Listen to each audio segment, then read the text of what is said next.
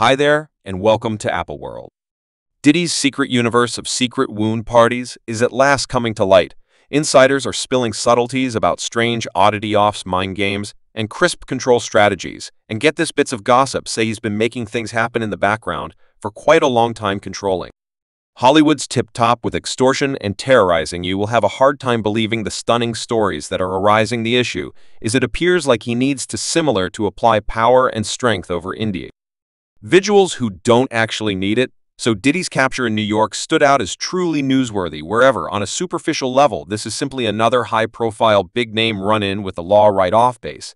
This story goes far past anything we've seen previously. The charges against him are not simply about a solitary occurrence. They paint an image of a man who, for quite a long time, has been carrying on with a daily existence in secret that presently threatens to end his vocation and his life. As a liberated person, Diddy isn't simply blamed for carrying on with a twofold life. He's blamed for making a realm based on unbelievable revulsions, and the subtleties arising now, they're sufficient to turn even the most solidified superstar tattle supporter pale. Diddy has been under criminal examination for a really long time by government examiners here in New York, and assuming that there are criminal accusations, large numbers of them might seem to be something some of these people have been portraying. Imagine setting a Urias chateau in Beverly Slopes or a penthouse suite in Manhattan, loaded up with Alistair and forthcoming stars anxious to hobnob with Diddy. These weren't your average Hollywood gatherings with overjoyed guests. These weren't your average Hollywood gatherings with charming visitors tasting costly champagne. These gatherings, known in murmured circles as oddity offs, were something else. They were peculiar limits, and totally not at all like the cleaned picture Diddy showed the public repeatedly, with incredibly troublesome and prurient claims, including charges that had cameras all through his, as per insiders. These gatherings were secret social affairs, where anything could occur, and frequently did the subtleties being shared. Now, by the people who were there uncovering a sickening scene, visitors were welcomed under the misrepresentation of a wild evening of fun, just to get themselves caught in a horrible. Diddy purportedly utilized his power and impact to draw individuals into these turned occasions. Once there, it was difficult to leave without confronting serious outcomes. Participants depict a climate where the thing more surprising than the exercises occurring was the way Diddy supposedly controlled everything with an iron clench hand. The bits of hearsay are that Diddy was running some sort of Epstein-type bargain where he was shooting everyone, right? That is the report. No doubt, I don't have a clue about that. There's any verification of something besides that. The individuals who were there guaranteed that Diddy was consistently at the focal point of the activity, calling the shots. He wasn't simply the have, he wasn't simply the host, he was the chief. Observers depict how he arranged the whole evening, arranging the absolute most upsetting scenes as though they were exhibitions. In the loading part, he frequently recorded these occasions, not so much for no particular reason, but rather to hold over the tops of the individuals who took part. It's being said that this was the means by which he kept up with control over individuals for such a long time. He had soil on everybody, and nobody needed to be the one to stand up that he controlled each part of her life. He's blamed for much of the time beating her, and what's more, would conceal her in lodgings for days until the swelling and indications of misuse were gone. One previous participant who has stayed unknown shared that the first time they understood something was wrong was the point at which they saw the covered-up cameras. They were wherever, catching each second without anybody's assent. This wasn't simply an intrusion of protection, it was a strategy of control.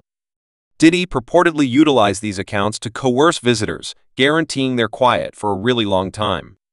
The casualties were not simply irregular party gears. They were famous people, artists, models, and competitors, individuals you'd never hope to regard themselves as in such a weak position. All under Diddy's spell, clients portray NBC as damnation in the most awful circumstances they've been in. Take the situation of Cassie Venture's previous significant other for model. Kathy, who had been in a long-haul relationship with Diddy, uncovered in her claim that she had been a piece of these horrendous gatherings. In reality, it was Cassie's boldness in talking out that broke the entire story wide open. She illustrated the control and control Diddy practiced over her, as well as finished every individual who went to these get-togethers. It was not only to, as per her, Diddy fierce, yet he ensured that everybody involved was either excessively frightened or as well embarrassed to talk. The power dynamic was clear. Diddy was at the top, and everybody else was superfluous. Cassie depicted how Diddy would frequently test the devotion of everyone around him. He would utilize dread, terrorizing, and once in a while by and large dangers to keep individuals in line. And if anybody actually thought about misbehaving, the results were serious. There are even stories circling that Diddy would obliterate individuals' lives on the off chance that they attempted to oppose him. One especially chilling occurrence that Cassie referenced was when Diddy supposedly obliterated a vehicle having a place with rapper Kid Sweetie just to communicate something specific. The message nobody crosses Diddy and pulls off it well one way or the other on the off chance that you got to rush to a confidential island because your misdeeds are accomplishing such a great deal and they're raging your house. It's one of these. Yet it wasn't just Cassie who encountered this over the previous year. An ever-increasing number of ladies have approached with their own accounts. The subtleties are shockingly comparative. The control, the savagery, the feeling of dread towards standing up was all important for a design that Diddy had painstakingly created over many years. It's no big surprise that some of these ladies remained quiet for such a long time. Diddy wasn't simply a music big shot. He was a man who appeared to be an unapproachable somebody with an association so profound that even the idea of bringing him down appeared to be inconceivable. These are claims that have turned out to be amazingly recognizable against Diddy lately. He has confronted many claims from ladies and men who have blamed him for every kind of terrible conduct. One of the most disturbing disclosures came from a lady who portrayed how Diddy would hold freak-offs that went on for quite a long time.